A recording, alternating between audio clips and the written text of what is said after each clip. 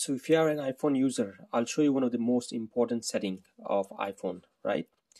So to show you that setting, I'll just show you why it's so important. So let me just lock this iPhone first, and now I'll just show you that it's locked. I don't have the key, the passcode, right?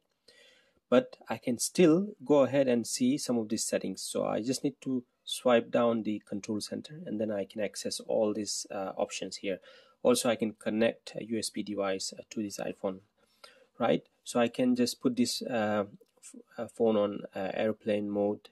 I can turn off the Wi-Fi, I can turn off the Bluetooth, I can increase or decrease the volume.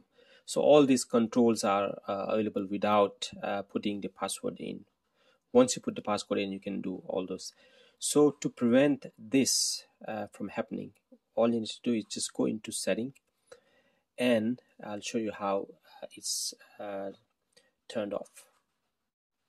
So now the phone is unlocked. I'll go into setting, and then you simply go into Face ID and passcode.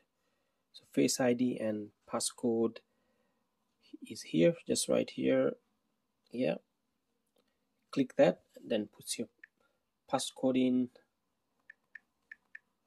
Once you are here, put the passcode in, and then you'll see this option here. This is the option you need to turn it off. Allow access when locked. So when the phone is locked, all these functions are on. So all you need to do is just turn off.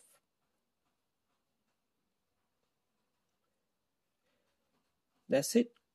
Once you do that setting, no one can see your control center. So I'm just gonna unlock the phone.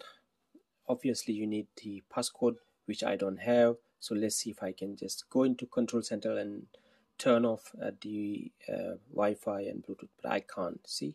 So I can't bring the control center down and put it on Wi-Fi. So when the phone is lost, you'll be able to track your phone via Wi-Fi.